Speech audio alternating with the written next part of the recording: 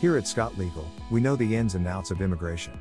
We are here to help you navigate the oftentimes complex road in achieving your immigration goals. We have new immigration videos every week.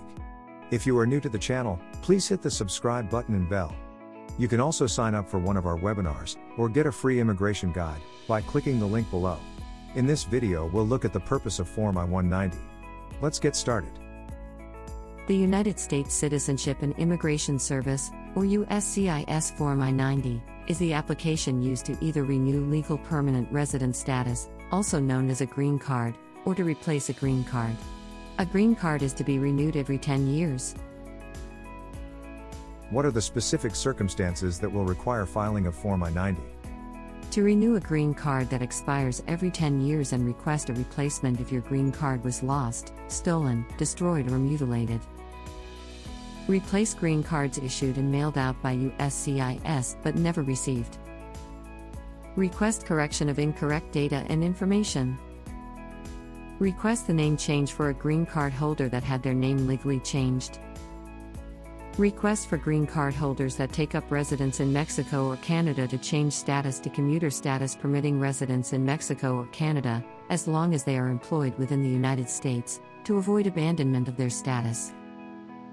Request for green card holders in commuter status who then move back into the United States, to change status to normal green card status without the commuter designation. Register status for children who have green card status who have reached 14 years of age.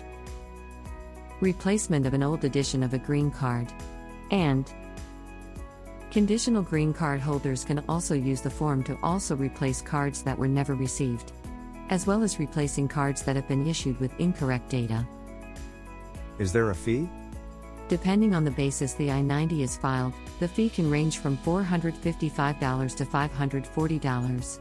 Except for cases where USCIS made an error on the green card, or where a green card was returned to USCIS as undeliverable by the post office, most applications require payment of the filing fee and biometrics fee. In cases where the green card was issued but not delivered, the green card holder must provide a copy of the approval receipt or passport page showing the I-551 stamps indicating admission as a legal permanent resident. Children who turn 14 years of age, where the green card status does not expire until after turning 16 years of age, are only subject to paying the biometrics fee of $85. To learn more, take a look at our resources in the description box below. You can also sign up for a free visa guide, any of our upcoming webinars, and Facebook groups. You can also schedule a consultation for a date and time that is best for you. We are here to help. You can contact us by calling 212-223-2964 or by sending us an email. We look forward to hearing from you.